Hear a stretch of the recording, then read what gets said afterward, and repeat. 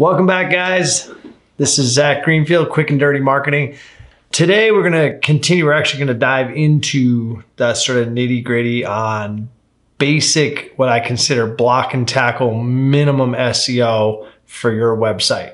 And we're going to start with the first tool you need to have in your toolbox to even get in the game of trying to figure out what's going on with your site and how to improve it. So stick with me. We're going to dive into the desktop and I'll walk you through the first couple of steps of getting set up.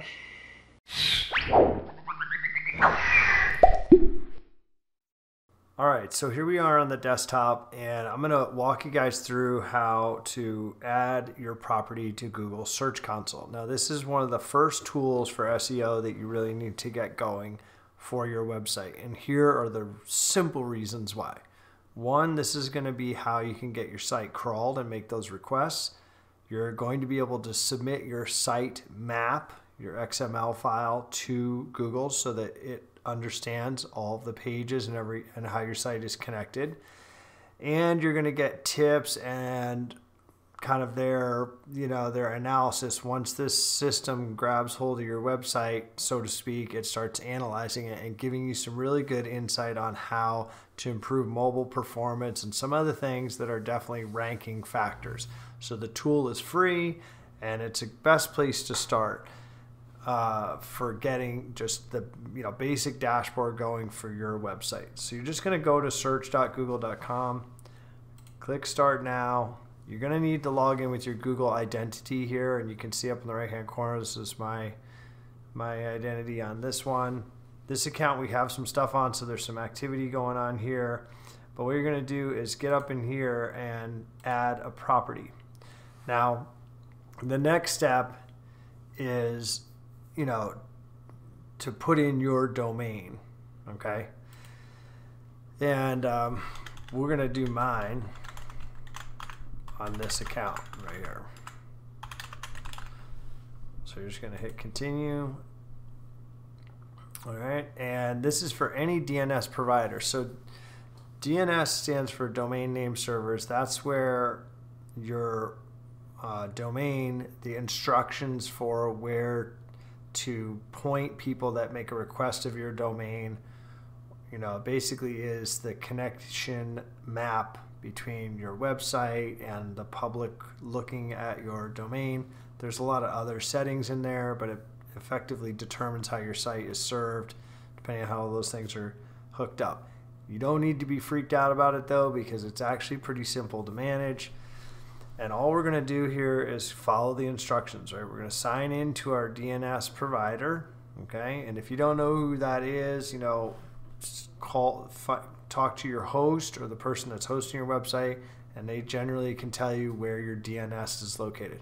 For those of you that use, GoDaddy or one of the bigger providers, you're typically hosting your DNS alongside your website hosting, so you can just log in, go to manage your DNS, and you're going to copy this little text record right here, which is this little piece of code, okay? And you're going to put this into your DNS as a text record. So I'm going to show you how to do that. All right, so I bounced over to where I have this domain that we're working on right now, and these are all things that are in the domain name server records right here. And this one is actually running in Google domains. A lot of our stuff is in GoDaddy, but I have some of my things set up here. My domain is hanging out in Google's domains, which there's nothing wrong with doing that. You can buy domains from Google as well, and they do have DNS hosting. So you're just going to scroll down and find where you can do a record. And we're going to add in this new record. So we're going to click here. Remember, it said we needed to do a text record, which is txt right there. Okay. And we're going to put in the code that we copied. Okay. And that's it. And then we're going to go here and we're going to save it.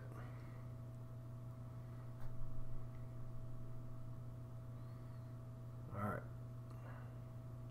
Now you can see we have this text record right here, txt record with this Google site verification code. Now we're going gonna go back over here. Okay, now that we have the text record going in Google servers, we're gonna hit verify. And we'll see if it works. Sometimes there's a little bit of a time lag, but boom, and it says ownership verified. So now we're gonna go to that property inside our dashboard. And they give us little announcements, and this is where it starts with this, right? So your site has been switched to mobile first indexing. So that's super cool. That means my mobile pages are working well. Okay, and then this takes a couple of days to come back in here, and they're gonna start giving you performance and coverage reporting, right? But here's where on the left you can do sitemap stuff, right? So I can go into my website, get my sitemap, and enter that URL for Google to have that here, which is not going to be a problem. This one looks like this was some old stuff from 2016 we had back in here, so that we're just going to ignore that. This new one right here looks like it already grabbed, well, no, this one was grabbed from April 23rd, 2019. So we're gonna put that in there, and I'll show you how that works. So we're just gonna go up. In the case of my website, it is just /sitemap. So we're just gonna copy that. And here, let me show you what that looks like. And this is something that you guys, if you don't know where that is or how that's coded, I mean, this is pretty typical for most sites.